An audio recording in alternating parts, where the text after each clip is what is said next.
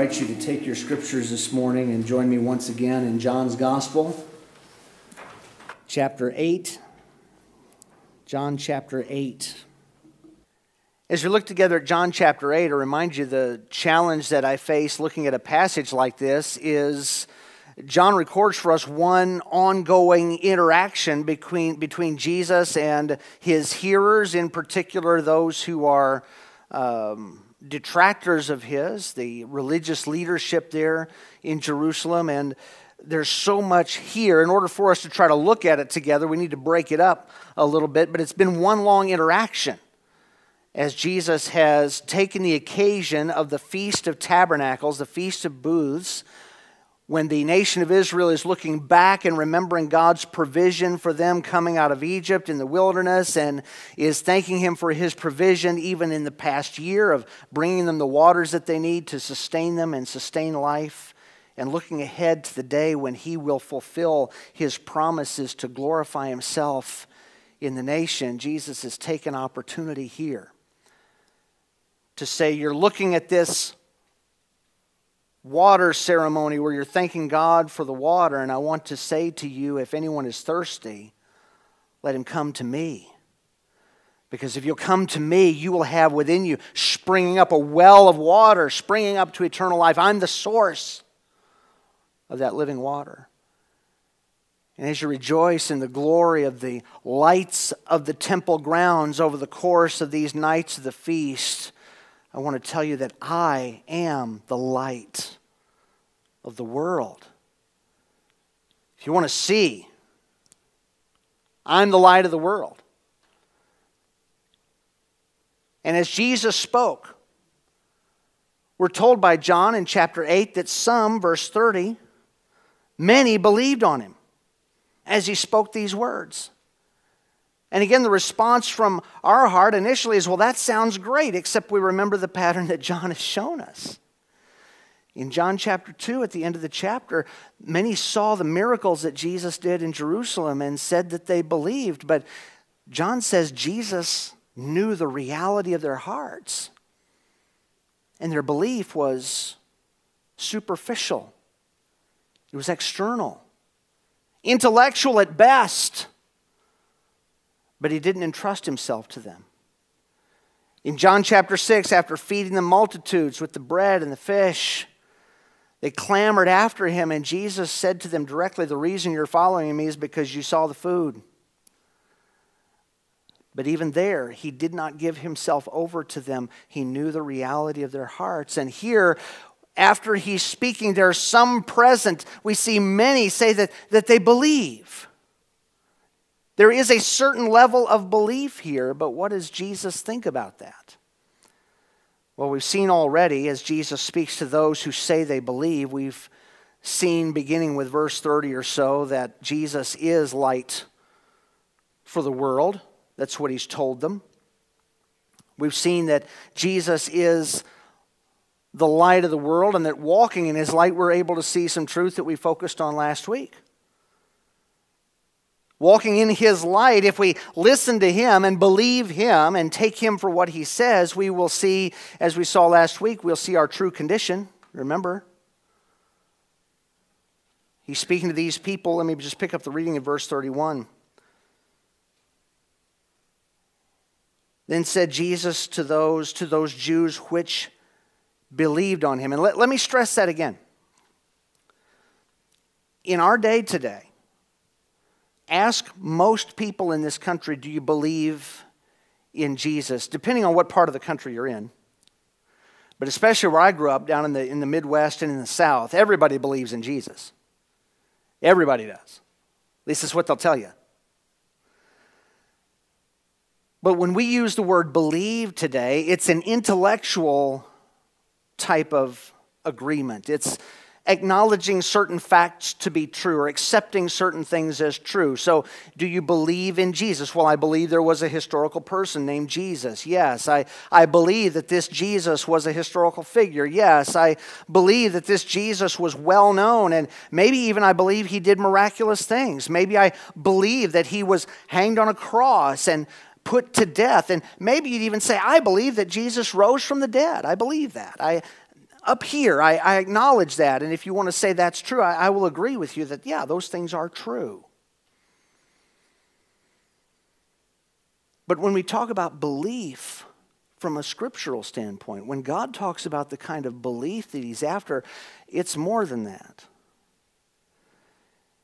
And so as you read the words of Jesus, as you hear Jesus' words to these people,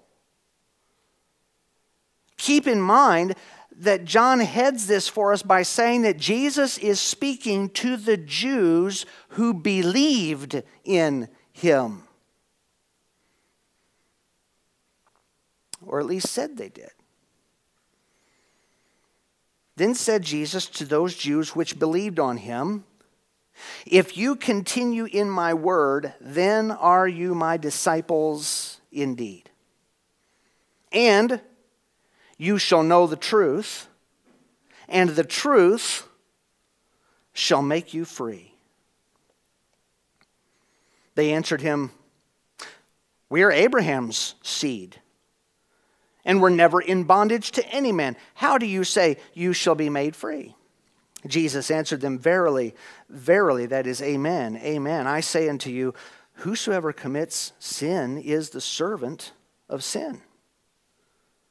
And the servant abides not in the house forever, but the Son abides forever. If the Son therefore shall make you free, you shall be free indeed. I know that you are Abraham's seed," that is, physically I know that, "but you seek to kill me because my word has no place in you." Remember, if you abide in my word, then you'll know the truth, and the truth will make you free. My word has no place in you, verse 37. "I speak that which I have seen with my father. You do that which you have seen with your father." They answered and said, "Abraham is our father." Jesus says to them, "If you were Abraham's children, you would do the works of Abraham. But now you seek to kill me, a man that has told you the truth which I have heard from God." That's not what Abraham did. Verse 41, "You do the deeds of your father." So now they start to see he's not talking about just physical parentage here. He's talking about a religious and ethical descent. And they said to him, "We be not born of fornication. We have one Father, even God." Jesus said to them, "If God were your Father," again, he's speaking to those that said they believed him. "If God were your Father, you would love me. For I proceeded forth and came from God. Neither did I come of myself, but he sent me. Why do you not understand my speech?" He answers his own question. "Even because you cannot hear my word. You are of your father, the devil. And the lusts of your father you will do. He was a murderer from the beginning, and abode not in the truth, because there is no truth in him. When he speaks a lie, he speaks of his own, for he's a liar and the father of it. And because I tell you the truth, you believe me not. Which of you convinces me of sin? And if I say the truth, why do you not believe me? He that is of God hears God's words. You therefore hear them not, because you are not of God." We'll pause there for a moment. As we saw last week, Jesus is the light of the world. He is light for those who follow him. His life is for those who believe him, and walking in his light, we are able to see. We see the truth of our condition. We are slaves to sin. I think about an opportunity I had. You all know I've done a lot of funerals in my time here, and I've had many opportunities to do funerals for families that are not part of our church. And I was thinking of one in particular where there was a family member for someone who was in our church, and I spoke with them afterwards, and they said, "You know, Pastor, today a friend of mine came to the viewing and came up to talk to me and said, I just want to pay my respects and let you know I love you, and I'm sorry for your loss. but I'm not going to stay for the funeral. I don't like your pastor. Because he's going to tell me I'm a sinner, and I'm not.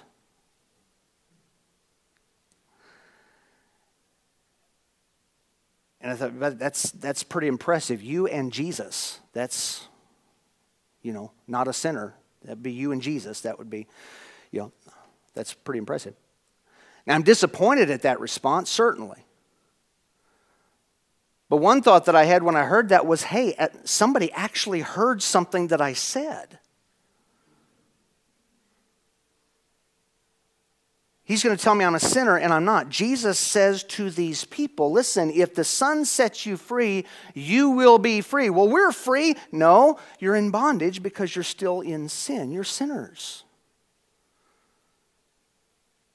I'm a sinner. Thankfully, Jesus said he came to save sinners. So if you're not a sinner, I guess he can't help you too much. Because that's who he came to save. But we see in him our true condition. We are still slaves to sin. We see our true nature set against Christ. Sons of the evil one. Again, not as direct physical descendants, but those characterized by that which motivates him. We read through Scripture the contrast. There's not a lot of middle ground in Scripture. You're a children of light or a child of darkness. You're children of his kingdom or children of the kingdom of this world. You're under Christ or you're under the evil one. It's in or out. It's him or not him. And as we listen to what Jesus tells these people, I'll remind you again, if we're talking religion, these people were more religious than any of us have ever thought about being. These people had been living, some of them had been meticulously living their application of the laws of Moses. Much more religious than us. And Jesus said, you're still in your sins. You're separated and against the one that God has sent. And you're still under the influence of the evil one. He showed us our true condition and our true nature. He also showed us what it means to really believe. If you abide in my word, if you believe what I'm telling you, it's going to change the way that you are living. And that's the concept. Throughout Scripture, to believe the way God tells us to believe always involves what we do. That's James' whole issue in his entire book. How can you tell me that you have faith, but you don't do anything? Go ahead, tell me, show me your faith without doing something. How does that work? You say you have faith without any works. I will show you my faith by my works. His word is not to say it's by doing good works that I earn good favor with God. He's saying the reality of my relationship with God, the reality of my faith, because I believe, it motivates me to live out obedience to God. True belief continues in the word. We talked about that last week as well. Jesus said to them, if you will abide in my word, if you'll stay there. That's why I appreciated what the man said years ago, is a Christian is one who has repented unto salvation and continues repenting unto salvation. I have to repent multiple times a day. Because the natural bent of my flesh is not in line with the God who created me. So as we listen to what Jesus said, he is the light for the world. And as we mentioned, light exposes things. You turn on the light, you see things better. And some things we don't want to see. But we see the reality of our condition. We see the reality of our nature. We see the reality of what it means to truly believe. And as we move forward into this last little segment here, it's still connected. It's all together. But could we see at least or consider today that Jesus, the light, is our one true hope. He said again in verse 12, I'm the light of the world. He that follows me will not walk in darkness, but will have the light of life. He said to them in verse 28, that you'll know me when you've lifted me up, because he's come to do what God sent him to do. He tells them in verse 31, if you continue in my word, then you are my disciples. You shall know the truth, and the truth will make you free. He is our one true hope. One of the things I'm thankful for about God's word is he tells us the truth. And that means he tells us the truth about our condition. He tells us the truth about our sinfulness. He tells us the truth that we are separated from him by our sin. But he never tells us the truth just to make us feel bad. He tells us the truth so we will repent and come to him because he has hope for us. Jesus is light for the world. When we see his light, we're able to see the reality of our condition. Yes, we're able to see what the problem is. We're also able to see that God himself has provided the solution. Jesus, the light, is our true hope. Consider with me today, as we've already looked in some of these verses here in verse 31, we see that Jesus speaks the word of God. He speaks the word of God. Let me just toss these up here because we've hit some of this truth, but I just want to put this in front of you again. He speaks the word of God, and it is his word that sets us free from sin. Again, that's different from the direction of our world. The response of our world is to say, okay, if this is your desire, if this is what you truly desire, then if God in his word, or people who say they're speaking for God in his word say you shouldn't be doing these things, then what you need to do is ignore that word and pursue your desires, because that's the only way you'll be truly happy and fulfilled. Just double down on it. But Jesus says, no, if you will hear my word, if you'll abide in my word, then you will know what's true, and that truth will set you free. The word sets us free from sin. Not by telling us just keep indulging in it, but by telling us this is something that Christ came to remedy. Christ came to put away. And you can have this removed so you can receive the righteousness of Jesus Christ and be right before God. This word sets us free from sin. This word sets us free from Satan. We've spent so much time in different passages of Scripture laying out the reality, but let me hit just again another passage briefly that is familiar for many of us in Ephesians chapter 4, where we're told here in Ephesians chapter 4 that Paul says, beginning in verse 17 of Ephesians 4, this I say therefore, and testify in the Lord, that you from henceforth walk not as other Gentiles walk. Don't walk like pagans do. What does that look like, Paul?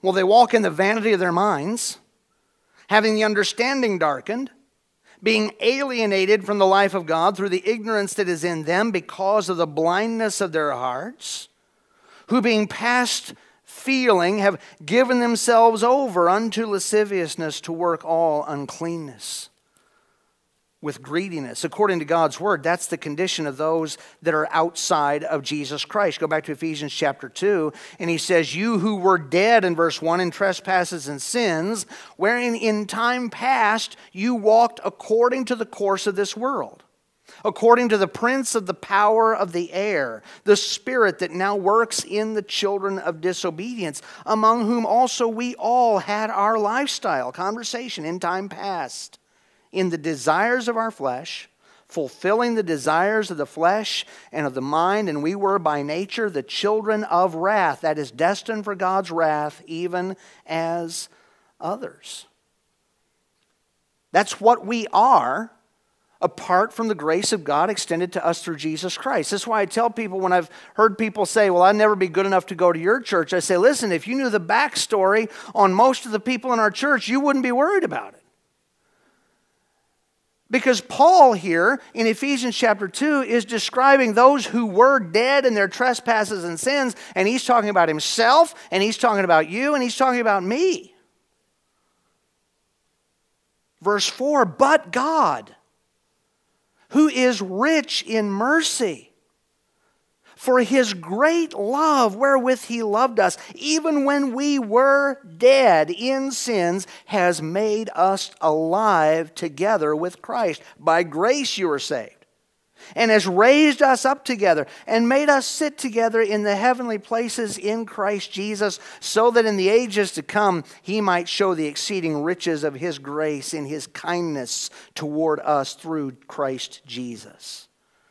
For by grace are you saved through faith. That not of yourselves, it is the gift of God, not of works, lest any man should boast. For we are his workmanship, created in Christ Jesus unto good works, which God has before ordained that we should walk in them. You were walking around in the realm of evil and sin and opposition to God, but he has saved you and placed you into Christ, so you can now walk around in the realm of that which is pleasing to him. Why? Because he's gracious, that's why. Why am I saved and someone else isn't? Because God's grace. I don't know. But I know that when I heard his words, I believed. See, walking in his light, we see our true nature, our condition, our true nature. But Jesus is our one true hope. He speaks the word of God, and it is this word that sets us free from sin. It is this word that sets us free from Satan. It is this word, ultimately, that sets us free from death. Verse 51, verily, verily, I say unto you, if a man keep my saying, he shall never see death. Let's pick up that reading in verse 48. After he has said, he that is of God hears God's words. You therefore hear them not, because you are not of God. Again, time out. Time out. If I look at any other human being and tell you on my own authority, you are not accepted by God, I have no authority to say that. I have no authority to say that. Okay? I love what Spurgeon said. I am thankful that I do not keep the keys of heaven. I am even more thankful that you do not. So for me to stand and say, hey, you're not right with God, who am I to say that? Nobody. But I want you to see here again, Jesus himself said to those who say they believe him, verse 47, he that is of God hears God's words. You, therefore, hear them not, because you are not of God. Do you mean to tell me that Jesus would actually look at someone and say, you are not right with God? He just did. He just did. Do you mean to say that Jesus would actually criticize someone who is sincerely worshiping? He does that all over the place. Go back to John chapter 4 with the woman at the well. Remember the woman from Samaria? And they have different practices and different understanding of God's word and different religion. And she's asking, hey, you Jews think you're supposed to worship in Jerusalem, and we think we're supposed to worship on Mount Gerizim over here. Which is right? And Jesus says, listen, you don't even know what you're worshiping.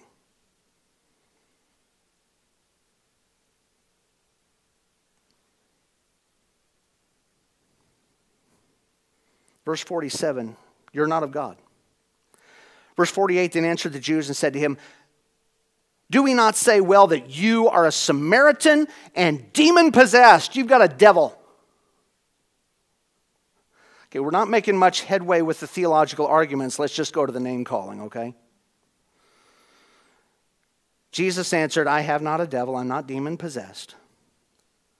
But I honor my Father. I glorify my Father, and you dishonor me. I seek not my own glory. There is one that seeks my glory, and he is the true judge. Truly, truly, verily, verily, I say unto you, if a man keep my saying, he shall never see death. And once again, his hearers are just going to keep it right there in the physical realm and the temporal realm. Then said the Jews to him, verse 52, now we know you have a devil. Abraham is dead, and the prophets. And you say, if a man keep my saying, he shall never taste death. Are you greater than our father Abraham, who is dead? And the prophets are dead? Who do you make yourself out to be? See, that's stronger than just who do you think you are. Who are you making yourself to be? Jesus answered, if I honor myself, my honor is nothing. It is my Father that honors me, of whom you say that he is your God. Yet you have not known him, but I know him. If I should say I know him not, I'd be a liar like you. But Jesus is just not being very Jesus-y, is he? If I should say I don't know him, I'd be a liar like you, but I do know him and keep his saying. Your father Abraham rejoiced to see my day, and he saw it and was glad. Then said the Jews unto him, you're not yet 50 years old, and have you seen Abraham? Jesus said to them, verily, verily, amen, amen, I say unto you, before Abraham was, before he was born, I am. Then they picked up stones to cast at him. But Jesus hid himself and went out of the temple, going through the midst of them, and so passed by. Jesus, the light, is our one true hope. He speaks the word of God. This word sets us free from Satan and from sin, and this word sets us free from death. If you abide in my word, you'll know the truth, and the truth will make you free. One writer said this freedom comes from Jesus personally. Verse 36, if the Son sets you free. And he notes this, it is a gift, not a pedigree. Verses 33 to 37. This freedom can't be had from our religious background, a succession of race or family, or from anything inherent in ourselves. It is given personally by Jesus himself. You know, it was just a few months ago that we were privileged to see my oldest son follow in baptism. And think about that. The pastor's son, 18 years old, before he's baptized. Why? Because you don't get extra points with God from being a pastor's kid. What we witnessed today, you've got to be able to say yourself, I believe. Right now at this moment, I am trusting Christ alone to be my sin bearer. I'm trusting his righteousness alone to make me right with God, and that's why I want to declare this. So the last thing I want to do is push my kids to say, listen, people are watching your dad, you better get baptized. If they're not in Christ, they shouldn't go anywhere near that thing. They need to be in Christ. And so do you. This freedom Christ offers, it's not a pedigree. Writer continues, it is eternal, not temporary. Verse 35, Jesus who gives this freedom is the eternal Son who lives forever. So his gift sets us in union with him within the eternal life of God. And then notice again in verse 35, the servant abides not in the house forever, but the Son abides forever. It's expressed in obedience, not in independence. The recipient becomes a loving, obedient child within God's family. And see, that's where we as Americans think about freedom and it messes with our heads a little bit. Our society today talks about freedom and it messes with our heads because our society today thinks of freedom as I get to do whatever I want. It was Martin Luther who said that the human person is created, that is, to serve. He depicted the human will as a horse whose choices are limited to who will be its rider, whether God or the devil. Or we could say, in our context, God or me. The notion, he writes, of the radically independent individual who can do as he or she may please without reference to any other authority is in fact a straw man. This, quote, free person is a myth who never existed and who never will. We are radically, incurably, and eternally dependent beings who were made to serve. Our freedom is not the freedom to do as we want, but the freedom from being controlled by our fallen hearts to do as God wants. He writes, true freedom is not the liberty to do anything we please, but the liberty to do what we ought. And it is genuine liberty because doing what we ought now pleases us. Don't have time to go there, but Paul talks about in Romans, why did God set you free? Go to Romans chapter 6. God set you free from sin. Why? So you can just run off and do your own thing? No, so now you can serve Him. That's the point. The worst advice we give to people today is follow your heart. Be your true self. My true self, apart from God, is doomed to face His judgment. I don't want my true self. I want to be able to say with Paul, I am crucified with Christ. Therefore, I no longer live. It's Christ now that lives in me. This life that I'm now living in this body, I live by the faith of the Son of God who loved me and gave Himself for me. I don't want to be found by God in my own righteousness, Paul said in Philippians 3. I want to be found in the righteousness of God, which is through faith in Jesus Christ. You don't need more of you. We need Jesus in control. He speaks the Word of God. This Word sets us free. He speaks the Word of God. He speaks not only the Word of God, but He seeks the glory of God. All the way through this passage here, we see Him speaking of the way that He glorifies the Father. He is submissive to the Father. He says here, I didn't come of my own. I came in submission to my Father. I do what pleases Him. I'm telling you, what I'm telling you is not something I made up myself. It's what I've been told from the Father. Everything I do is done in submission to the Father. As one said, Jesus knows God and invariably keeps His word. And again, in John, in his gospel, knowledge of God cannot be separated from obedience. That's Jesus' whole thing here. You say you're descendants of Abraham. You're not doing what Abraham would do. You say you're children of God, that God is your Father. You're not honoring God. You're not doing what God says. There's obedience involved. He glorifies the Father. He is sinless before the Father. Verse 46, he says here, which of you convinces me of sin? And there's an interesting point that someone made.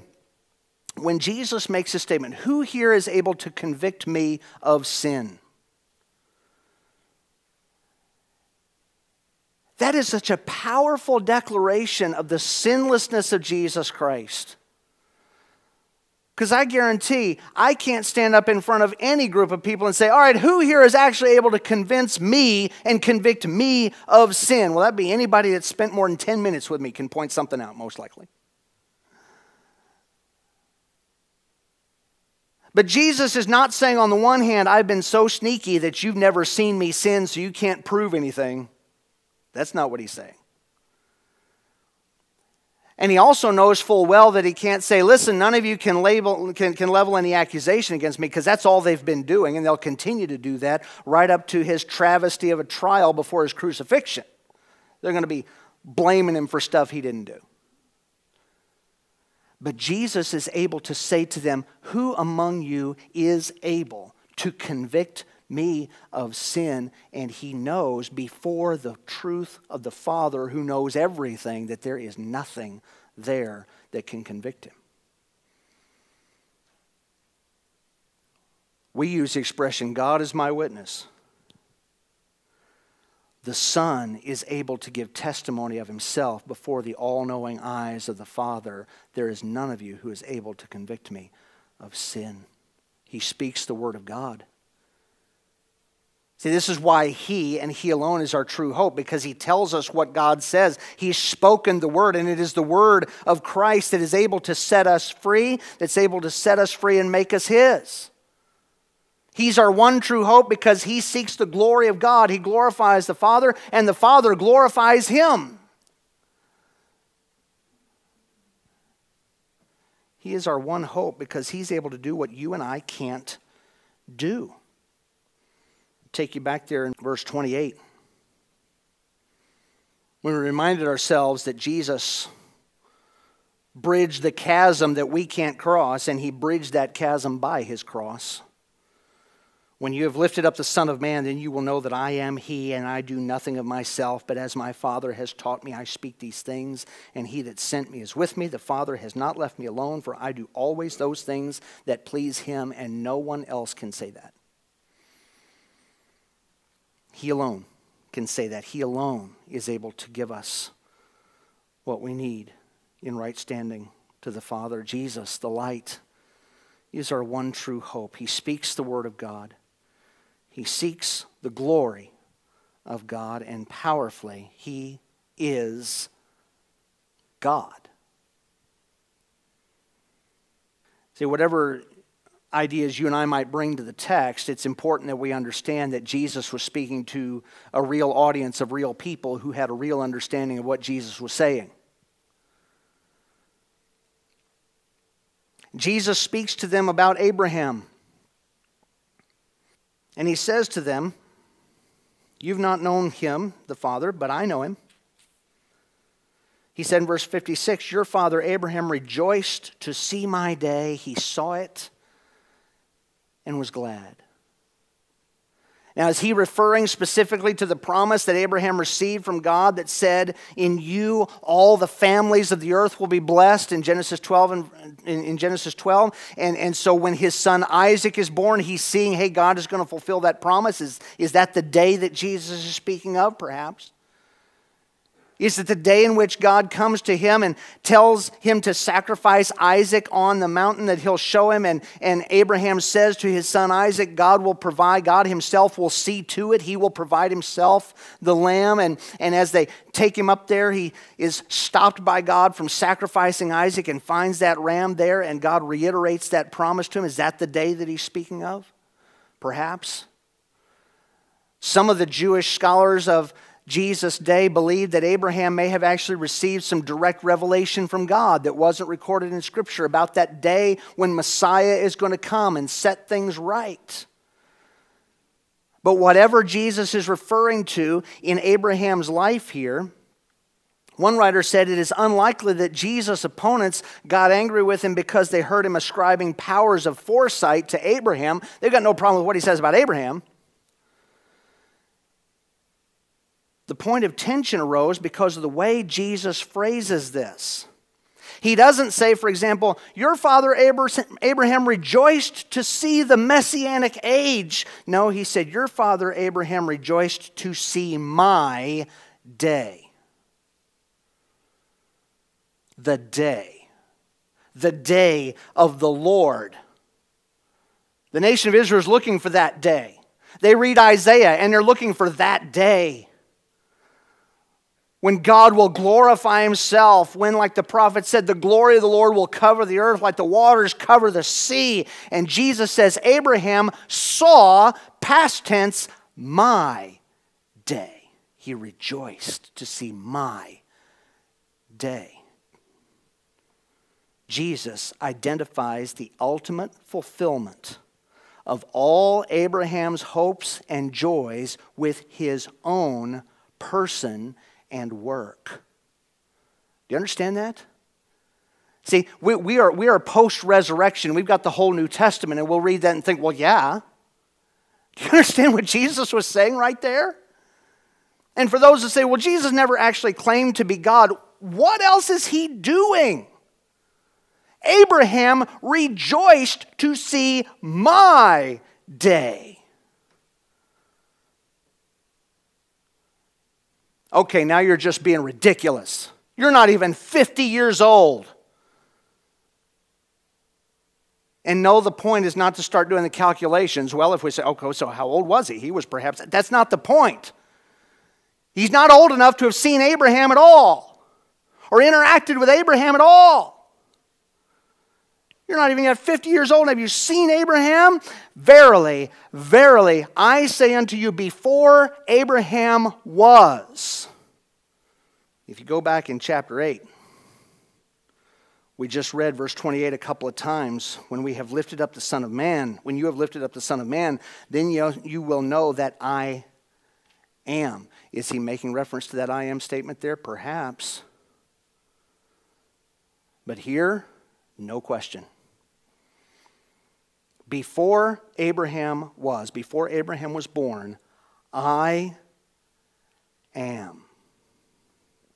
And we are right back to the burning bush from where God spoke to Moses before they brought the people out of Egypt. Moses said, okay, Egypt's got lots of gods. Who am I supposed to tell them is sending me? I am that I am. You go tell them I am has sent you. Jesus says, before Abraham was, I am. Was that how Jesus' hearers understood it? Did Jesus' hearers understand that to be a claim to deity? Yeah. How do you know? Because immediately they began to pick up rocks to stone him to death for blasphemy.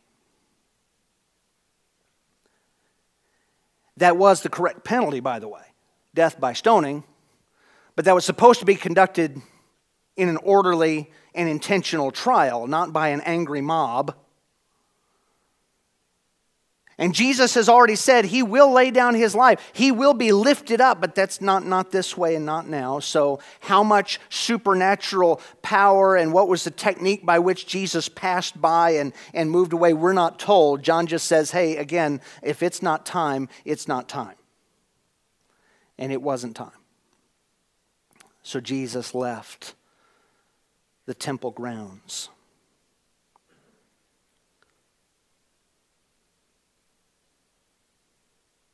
Augustine of old made the statement, as man, that is Jesus, as man flees from the stones here,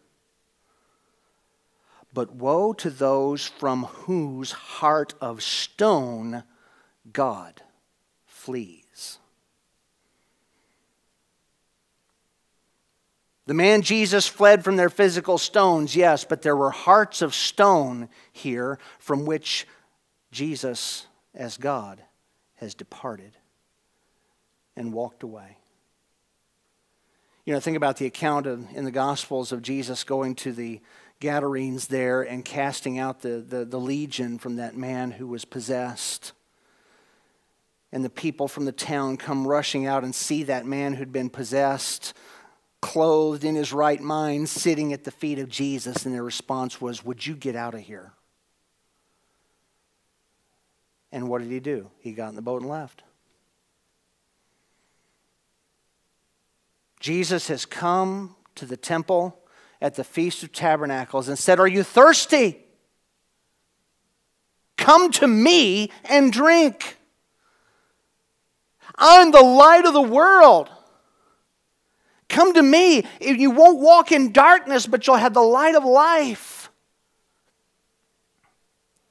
He says to those that believed in him, abide in my words, and you'll know the truth, and the truth will make you free. He said, if you'll keep my words, you will not taste death. He declares to them, I am. And their response is to pick up stones to throw at him. As a quick aside to those of us who are in Christ, is it any wonder that when we actually follow Jesus, we get responses that are less than friendly?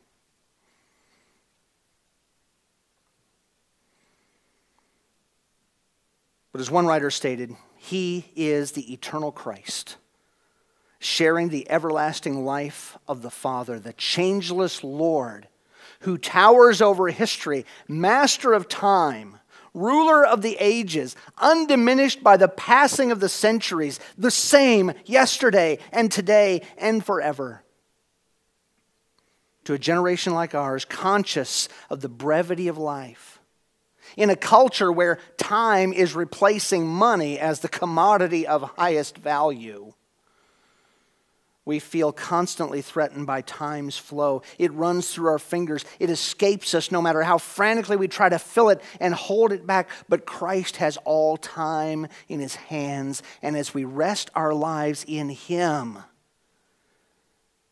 our fragile, ephemeral consciousness finds meaning and permanence. He is still able to save to the uttermost those who come to God by him.